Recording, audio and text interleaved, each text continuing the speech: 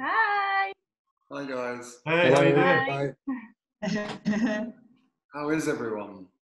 Okay, how are you? Yeah, not too bad. I think it's certainly strange times. Everyone is experiencing the same thing in a very sort of unique way. Yeah. Yeah, absolutely. But the longer this goes on for, I imagine certainly the harder it is for each and every one of you. It's very nice to see the familiar faces on here.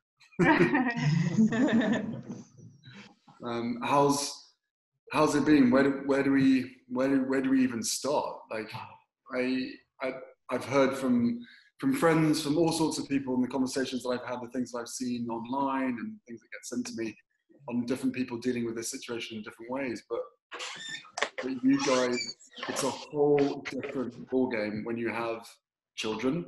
And then in Craig's case, I think you have 4 children. Leanne, you have 3. Yeah. You are locked up in your house with the children running around. How do you where do you even start? How do you cope with that? Well, I'll start, Craig, if you like. It's Yeah, okay. It's terrifying in a nutshell. Rachel has been a lifeline to us as a WellChild nurse, but in brief, I know we've spoken before, but with Sophie's needs, with her cerebral palsy, with her chronic lung disease, she has a tracheostomy, she's ventilated. She has, we sat in, after speaking to Colin yesterday, we sat and I just counted, just knowing we're going to be speaking today, just the volume of medications that she has throughout a day. And on average, she has 45 medications a day, up to nearly 60 for anything PRN if there's an emergency. So the volume of medication she's given throughout a 24-hour period, not to mention the level of care that we're delivering, whether that be nebulizers, whether we need to give her emergency medication if she has a seizure, personal care, because we do everything. I mean, Sophie is amazing. You'll probably remember she's a sassy young teenager now, and she has an amazing personality, but she does need a high level of care, and we need to give her that. So the virus aside, that doesn't stop. We still have to give that volume of care 24/7, 7 days a week. And now with the virus on top of everything else, with us in isolation and lockdown, I can't really even put into words just how scary a time it is. So we carry on and we give the care that we would normally give, but we're constantly getting different bits of information from different areas. So there might be ventilation circuits in short supply, we might be struggling to get medication, we might have a carer that can't come in. So there's lots of different things we're trying to manage on top of that to ensure that Sophie still gets that high level of care, and that we're well, we're staying safe, and that we don't become unwell and her sisters don't get the virus. And aside from that, it's just a very, very isolating time. It's so surreal because, and I'm sure Craig and the others will agree, we're a very sociable family. We don't hide Sophie. She's always out there doing all sorts of stuff. So I think aside from being terrified of what's going on and trying to protect her, it's very, very isolating, and it's just such a surreal, scary time. But I mean, on a day-to-day basis, it is incredibly challenging for all you guys. Now this has taken it to a whole new level. I mean, Craig, how are you coping? How are you looking after yourself and all the kids, and without a real sort of an end in sight? What is day to day like for you?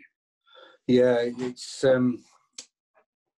similar to Leanne. It's scary. That is the first thing, the way I would describe it. Yeah, we are frightened because we know if the virus gets in our house, if Fraser contracts the virus, then we know the implications of that are quite severe, and we also don't know how we would cope with any sort of hospital admission, because it would need one of us to go with him. Who goes? Who looks after him?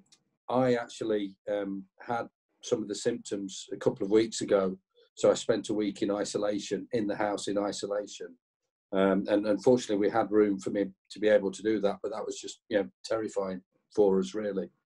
Our day-to-day, if anything, has got busier because Fraser's care needs are such that it's several hours in the morning, it's several hours in the evening before he goes to bed, and then it's ongoing all day. our other children, and they're all sort of young adults now. All our children are young adults now. So during this period, Fraser's grown his first full beard, which is interesting for him. So, but we have other children who are vulnerable as well. We have another child with diabetes who also has some mental health issues at the moment, and he needs care, really. So Ellis is caring for him, caring for Fraser. We have our other children home. One of them works away, one of them is at university. We've got them home. So our day-to-day is actually busier than it ever has been. And we are in full isolation. We haven't got any carers coming in. So we are sort of dealing with all of Fraser's care needs ourselves rather. And I'm also still working. So I'm sort of sat working for a full day, a long full day. We're managing, but it's harder than it usually is. We haven't got the resources. Fraser's at college; he can't go to college. We haven't got his respite centre open, so it just is frightening, really. We're getting all the supplies in that we need to get, but we're always worried that they're going to run out. We're not going to get the prescriptions that we need. Similar case in terms of medications to Leanne. But how often do you need another delivery of medication? It's probably a couple of times a week. It comes because some of them they have limited expiry periods, so we are getting regular pharmacy deliveries, and we're fortunate our local pharmacy is delivering, which is really helpful to us. And with other supplies, we've got friends who are dropping off at the doorstep, and we have a click and collect shopping area where we're sort of collecting shopping once a week, and that's the only time we leave the house, really. Well, and the community around you, do people know your situation? Are people there to help? Are they checking in, or are they sort of so immersed in their own stuff that they're trying to cope, separately? Yeah, we have some good friends and carers. We don't have any family local to us, which isn't great. But we have sort of carers and friends and my daughter's friends who are running errands for us, doing things for us, and keeping us going, really. Well, that's amazing.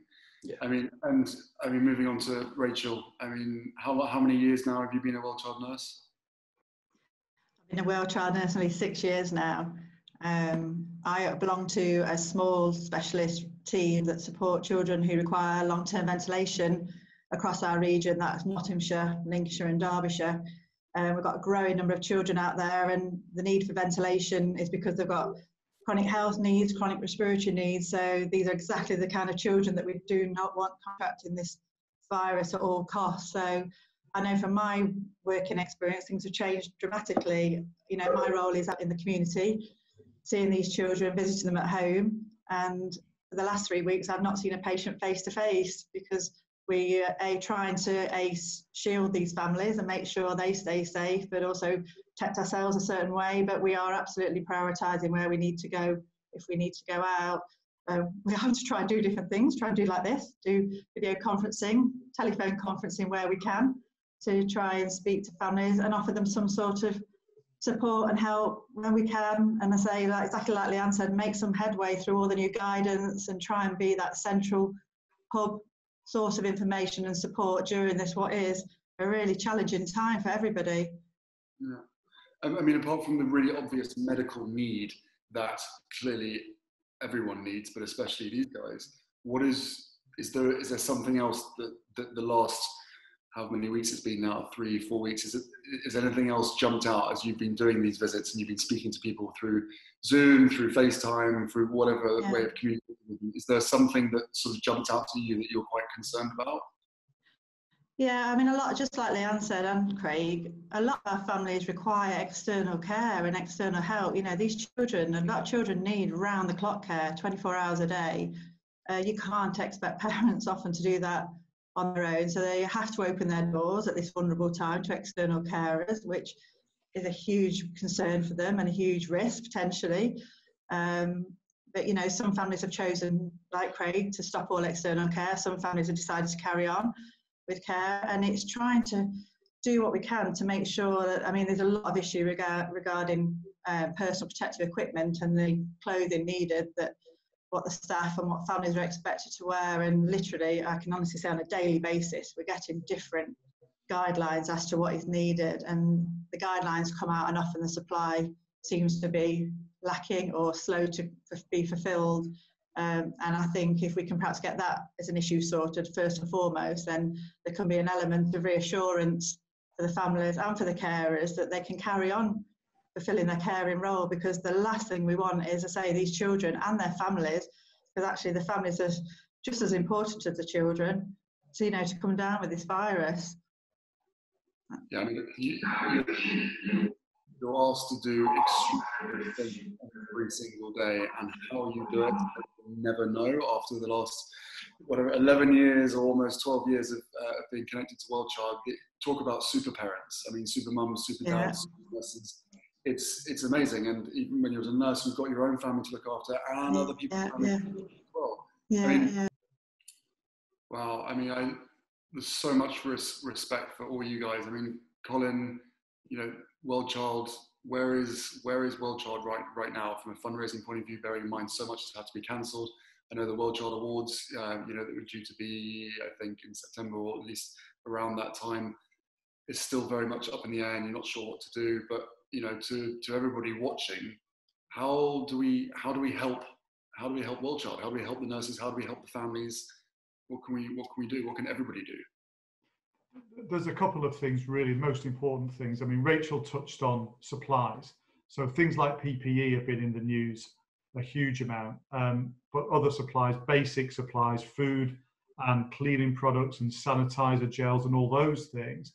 What we're hearing in the WellChild family tree from the thousands of families who interact in there is that a lot of these families are finding it very difficult to get themselves included on what are being called vulnerable lists. So because these families, we always say at WellChild, these families are always isolated and always hidden.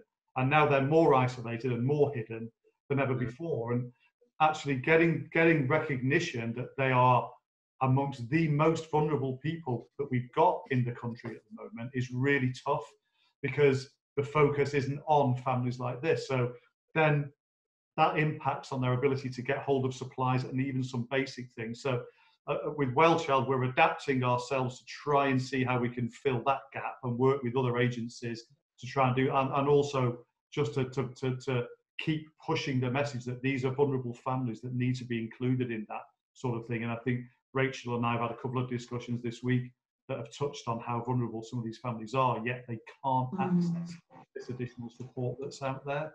And that's a big worry for us. Supplies and being acknowledged as vulnerable, I think, I don't know, Rachel, if you agree, probably at the moment for us is the most important thing.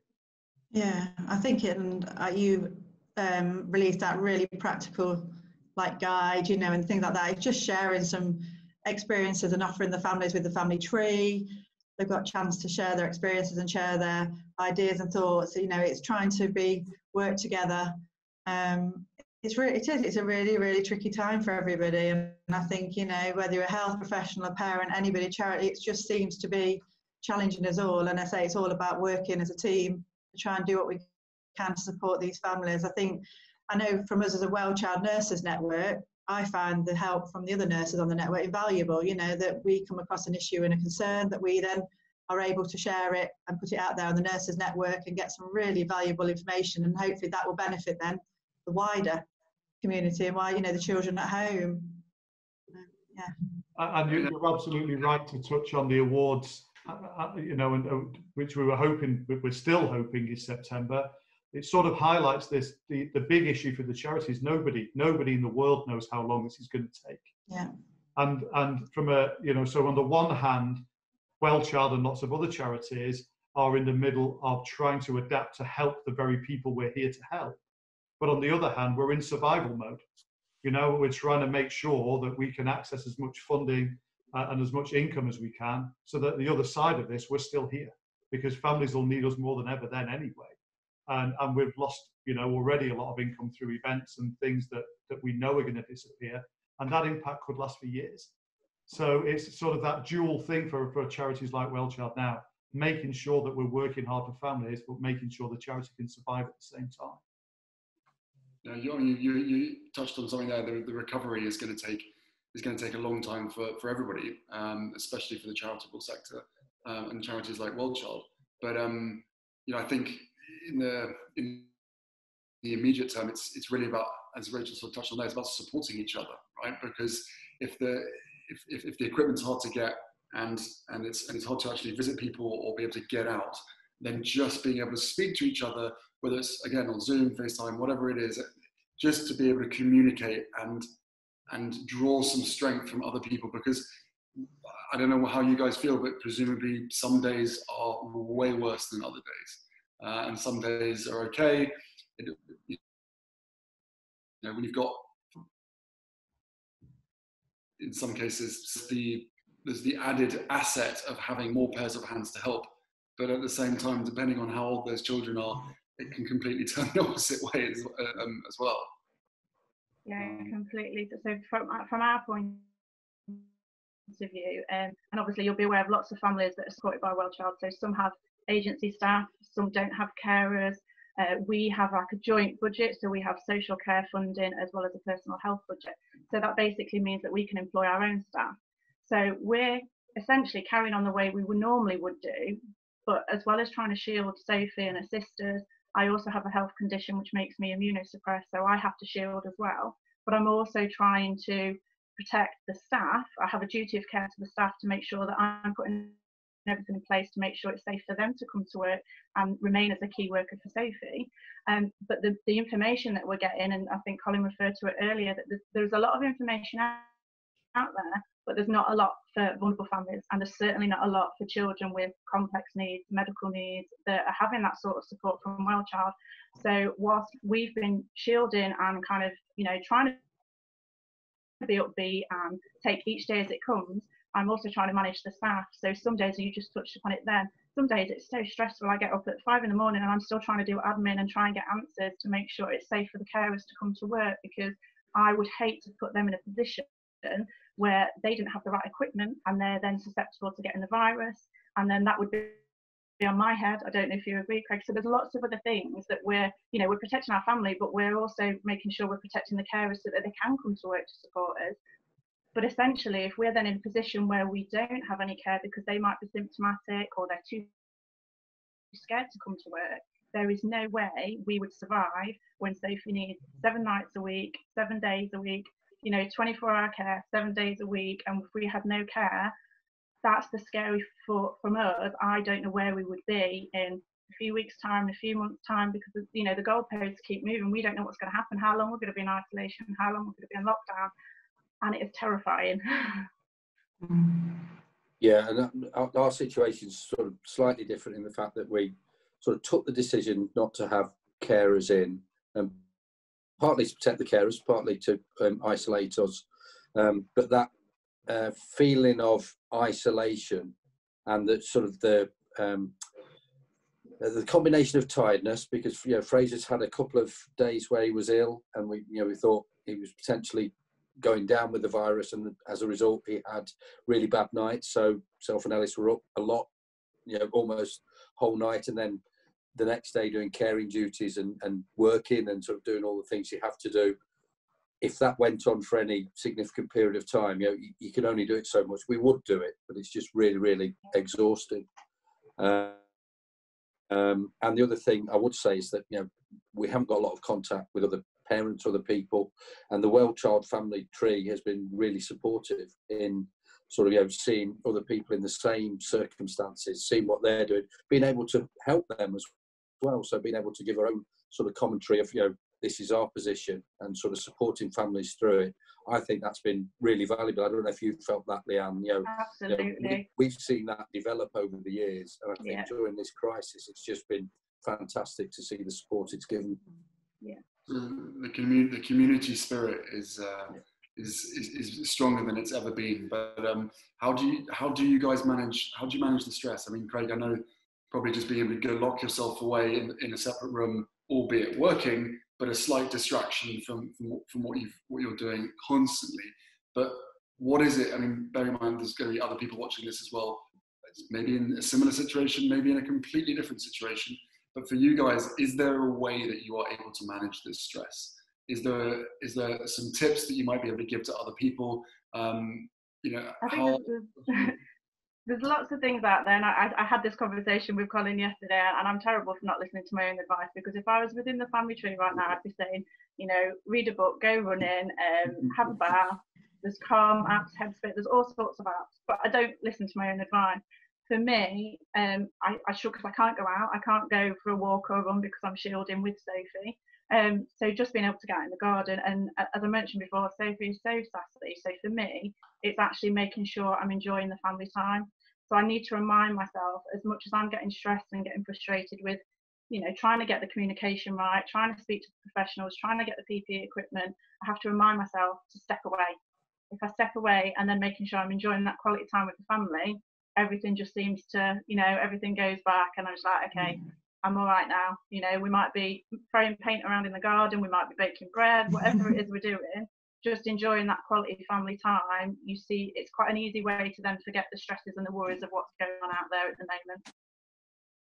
Yeah. I must admit, we've been really amazed during this time where we are getting literally daily text messages and photographs of the families who are sharing their experiences, and you know, there's a lot of fun going on. I know it's a worrying time, and everybody is really worrying, but there's also a lot of fun and a lot of family time going on in those houses, and it is really lovely to see. I think this is great. We just don't know. Hopefully, it's not going to be too much longer, but we just don't know. And you know, it's trying,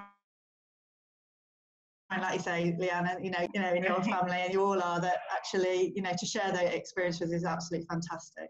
And it's amazing because look at your faces now. Everything you're feeling when you deal with it with such grace, right?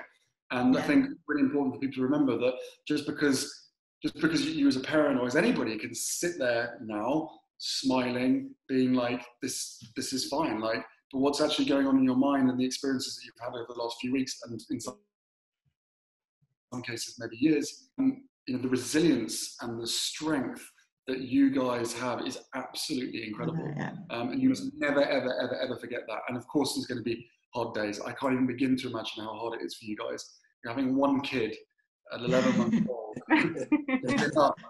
So to see what you guys are going through on a day-to-day basis, honestly, so much respect to every single one of you.